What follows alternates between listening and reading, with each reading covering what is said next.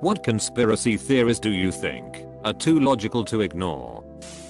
This one isn't as serious as most of the ones on here, but I enjoy it and have gotten into many a convo about it. In the 2017 NBA playoffs, a player named Markieff Morris, who at the time played for the Washington Wizards, hurt his ankle in game 1. This was only 11 minutes into the game, and he didn't return.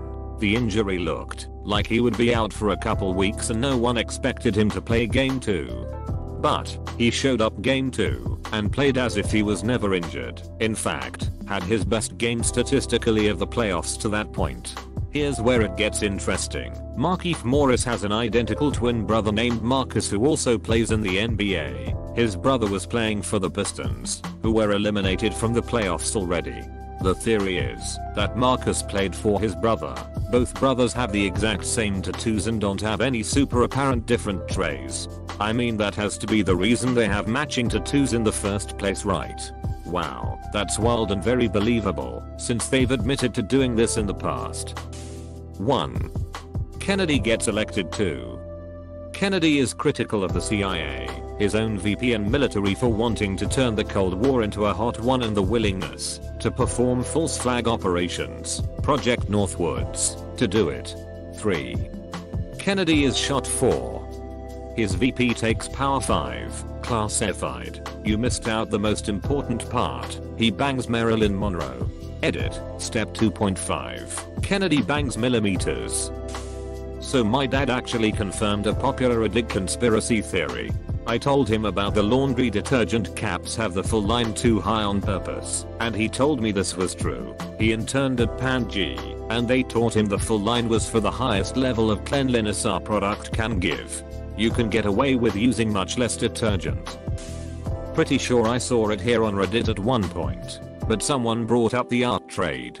That these $1 million art shows / individual pieces that go for insanely high prices are just a way for money laundering. I worked in a museum for 10 years.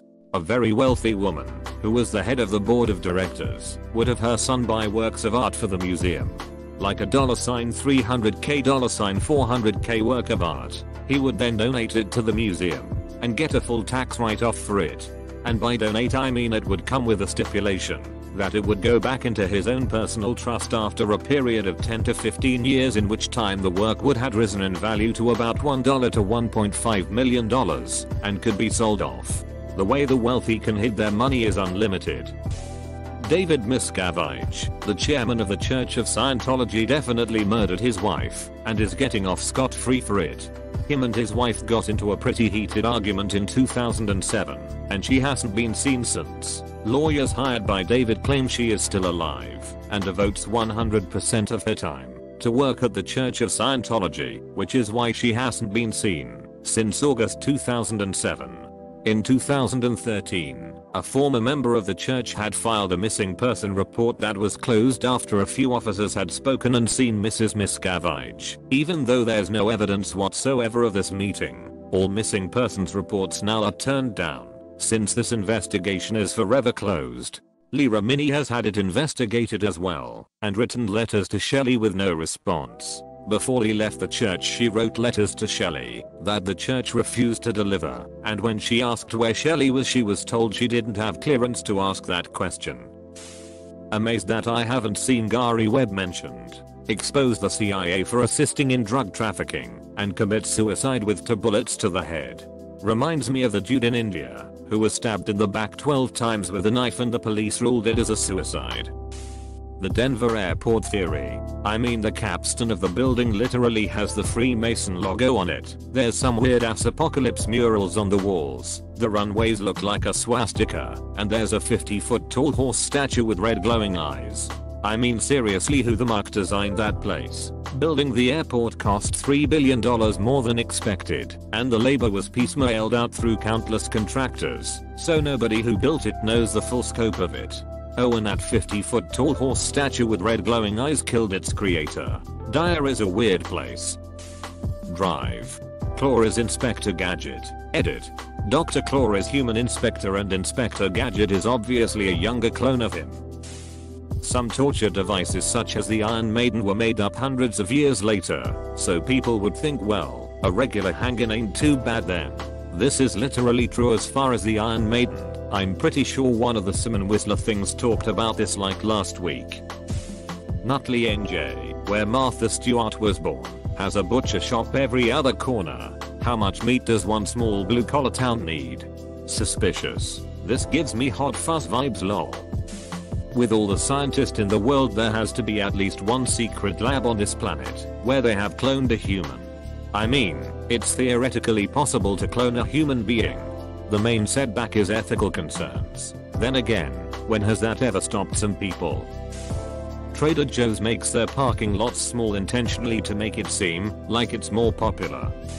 My dog did not go to Doggy Disneyland because he won a lifetime ticket for being a good boy. I think that he in fact died. Our phones and all the apps on them are listening to conversation. I'm super anti-conspiracy theory, but this has happened to me way too many times in the last 2 years. I impulse shop really badly. I carry cash for the explicit purpose of I can use this guilt-free for an impulse purchase. 2 years ago I bought high-end lipstick with cash in a store after doing zero research on the brand. Next day I had ads for it despite never even previously hearing of that company before. I had only talked with a sales associate about the brand for a while. 6 months later a very similar thing happened when I switched hair care products to very specific brand. Later that night I had ads for their company which I had never heard of or looked up pre or post purchase. 8 months ago I ordered a sea idea I had never heard of at a bar in New York City. Didn't research the company or anything about it. Not even 2 hours after I left the restaurant I had ads for that brand of sea idea on my Facebook. There's easily 5 to 7 more times I could think of, but these are the ones that bother me the most, because I'm positive the transactions were all in cash. I had never looked up the product before, and I had very targeted specific ads from those exact companies less than a day later on most of my social media. Edit to add, I know how location services work, and that's how advertisers get a lot of data, because of where you go and shop. But shopping at a huge store with hundreds of brands, Ulta, Sephora, Masses, etc. What are the odds I got an ad for the exact products I bought? Like genuinely. They weren't on sale, weren't researched, the sales reps didn't help me find them. Same thing with the bar, they carry dozens of brands of booze and specialty beers and stuff. What are the collective odds I got a multiple specific ads for the exact brand of sea idea I ordered off of menu of 50 plus drinks? That's the weird part. If I had just gotten generalized targeted ads for those stores or random products in those stores, fine. Or if I had gotten ads for stuff I had bought before I'd researched a lot, also fine. But the odds of 3 ads for highly specific brand/items within a day of me buying those items from a large broad store in cash is just too much. Even the most advanced algorithm couldn't have predicted a spontaneous $100 Lorac/MAC lipstick purchase with the only data being this person is in Ulta and has googled Urban Decay eyeshadow before. Totally believe. Never did any research about martial arts or anything, but mention wanting to learn Krav Maga whilst grabbing coffee with a friend, and suddenly I get a ton of ads for Krav Maga and Jiu-Jitsu courses. McDonald's shake machines are never actually down. The night crew people are just too lazy to clean it. That's usually the case from what I've been told by people who I know that work at McDonald's. They're basically like it's a giant pain in the ass to clean, and it takes literal hours to do. I work at McDonald's. The shake/ice cream machines have an automatic heat treat cycle that takes a couple hours. This happens once every 24 hours, every day. If a store only has one machine, then there will be times when they won't have shakes or sundaes. Once a week the machine gets fully emptied, taken to pieces, cleaned and reassembled. It is a giant pain in the ass. The store I work at has 2 machines. On busy nights going down to one machine is very disruptive, and that also causes the remaining machine to sometimes have issues. Poor ice cream flow. Ice cream is too runny as a result of overuse. At a store with one machine the result is no ice cream or shakes. The shake machine, which is the other half of the combo machine, name of the machine, rarely has issues and only goes down with the heat treat or weekly clean. Obviously some McDonald's might be working with older/newer machines and other workers' experiences might differ at different stores or regions. Since these should be happening at the same time each night, you should be able to ask what time the heat treat cycle is for the machine, and avoid coming in at those hours, and also what time/day the weekly clean is, and once again avoid that time period.